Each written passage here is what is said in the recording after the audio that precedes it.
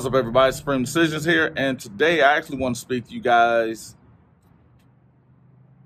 I actually want to talk to you guys about one of those touchy subjects that pretty much no one likes to watch, hear, see, think, or believe. It's dealing with parental rights. And yes, not in studio right now, but it is what it is. Today, I want to talk about the weight that is given on a constitutional level or at a federal level to parental rights. And the case that I'm going to come to you with today is Santowski v. Department of Social Services, 455 U.S. 754, and it's a 1982 case. Now, most of us don't understand the context, exactly what it is when we're talking about parental rights.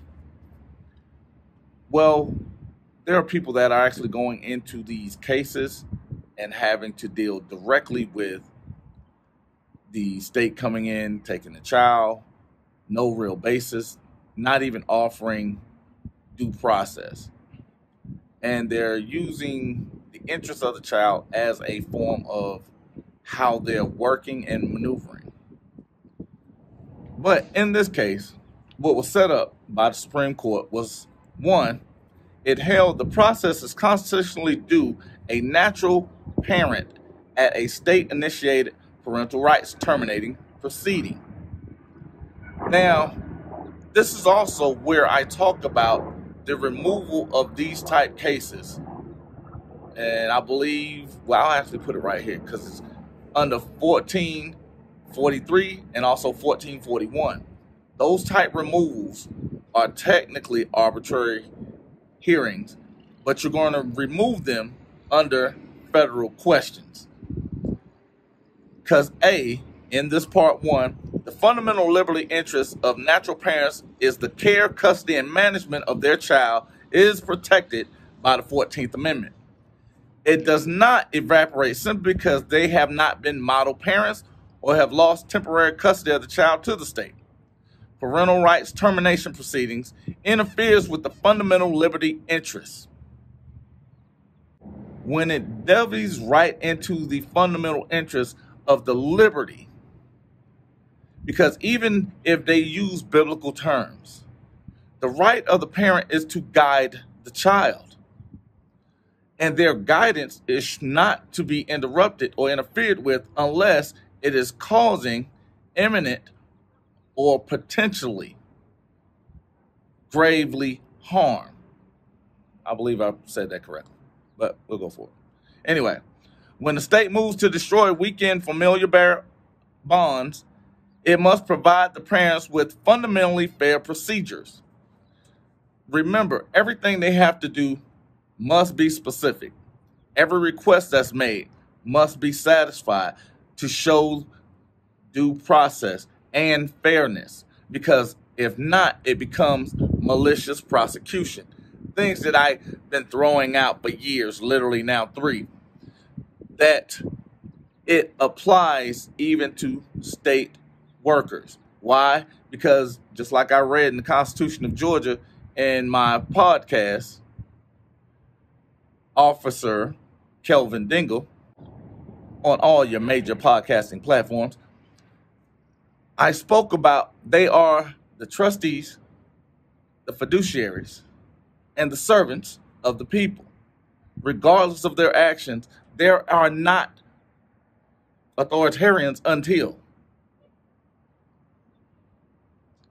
They're not authoritarians until. So until it's satisfied, they're in the position of a servant. So they still have to work in servitude.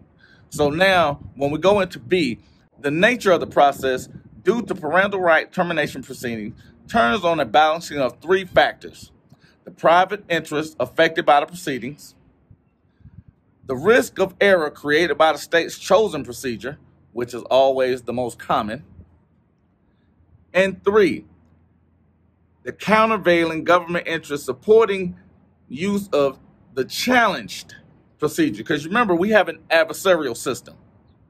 You must challenge that system in order to actually get the rights. Man only has rights he will defend. You have to become part of that 5%, and that 5% has to increase, or you're accepting their behavior. You're telling them their behavior. You're reinforcing bad behavior. Understand that.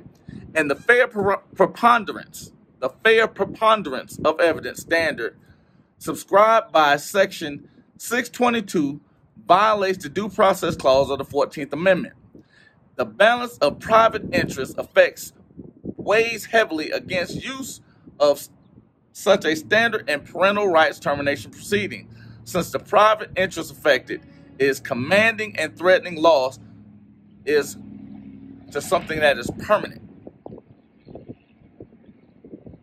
2, a preponderance standard does not fairly allocate the risk of an erroneous fact-finding between the state and the natural parents. Generally, this is used as discovery because there's a lack of disclosure. Because generally, again, these are things that happen when there are literally natural accidents. Understand that.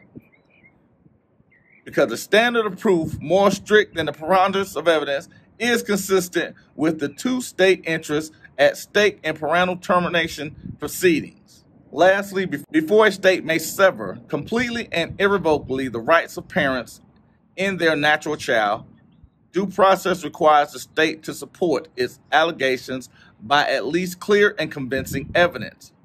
Clear and convincing evidence standard adequately conveys to the fact finder the level of substantive certainties about his factual conclusions necessary to satisfy due process.